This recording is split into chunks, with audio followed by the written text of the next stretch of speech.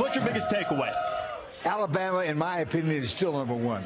Alabama is the best all-around football team in the nation. Offense, defense, and kick game. And again, remember, they beat number 3 Florida State when they were really Florida State. Yes. That's a great football team, Alabama.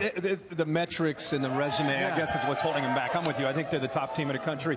The thing that stood out to me is that the committee, congratulations, that they have some unbeatens like Wisconsin and like Miami down there at 9 and 10, and they've got 6 teams with 1 loss up ahead of them. And I think for some people that's confusing because we've been trained over the years with the AP poll and the coaches poll that, hey, if you're undefeated, you can't be better. You should be higher. Right. But the committee did it right, and they looked at resumes and also just the way these teams are playing. Those 1-loss teams should be up there. Yeah, I agree. And then head-to-head matters. I absolutely love that. What the heck's the point in playing the game if head-to-head doesn't matter? And again, it's not when there's 3 losses and 1 loss, Des. It's when it's 1 loss and 1 loss. Head-to-head should matter, and they did that with Oklahoma, and they did that with Notre Dame and Georgia too. Unlike Coach, I was happy that they were able to reward Georgia for their resume. I thought that Georgia deserved to be the #1 team, and they didn't get caught up in the hype of Alabama being the top team. And Notre Dame, I was really happy to see Notre Dame in the top 4 too, because I also thought that they deserved to be in that spot at number 3.